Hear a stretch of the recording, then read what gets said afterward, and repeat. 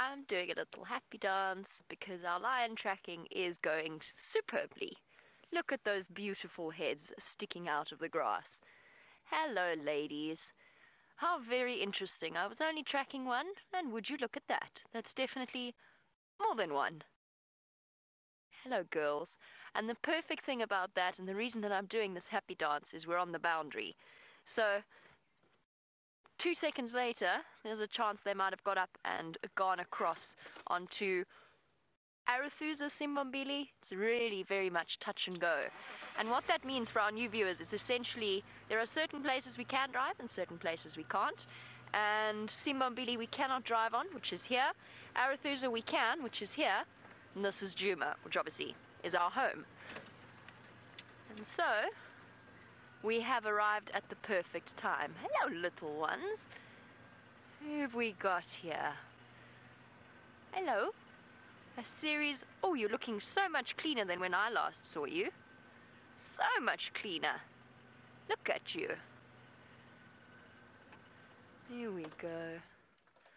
Oh, look at all these faces staring up at us. 1, 2, 3, 4, 5, 6 Nkuhuma cubs.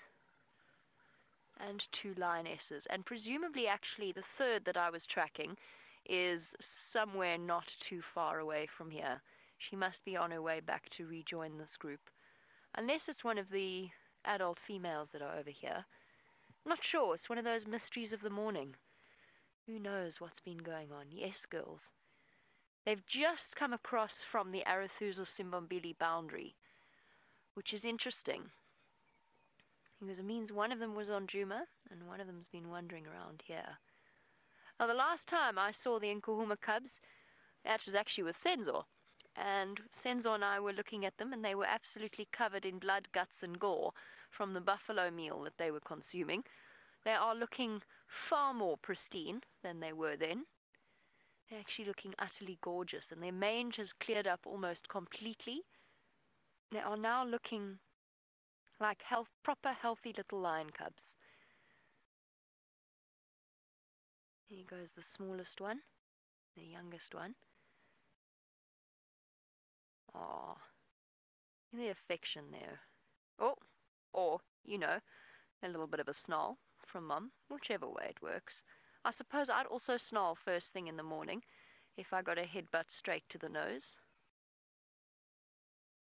Now, there's a couple of big yawns happening as that cub disappears from the adults and from the cubs, which suggests that they may not be done yet with their morning movements. Let's just see which way they go. And another big yawn. Now, I'm afraid to say I do need to hop onto the game drive radio ever so quickly so that I can tell the other guides. It's the way that we communicate with each other across the reserve, and I need to call it in relatively quickly because otherwise there's a very good chance that these lions could cross and some of the guests won't get to see them. So do forgive me. You can watch these beautiful lions while I do that. Oh, never mind. I was going to try to, but unfortunately it seems as though there's lots to be said this morning.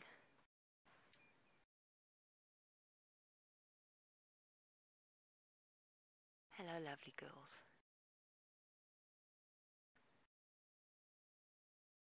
I cannot believe the difference in these cubs. They are looking so much healthier. And we've actually had the opportunity... Oh, some big teeth coming through there. We've actually had the opportunity to watch them grow up from when they were just tiny little bundles of fluff. I'll never fear, I'm not going anywhere, but I do need to have some chatting since the sighting is on a boundary, or do some chatting. Now, while I do that, luckily it's cat morning this morning, and Brent has Tingana to keep you entertained.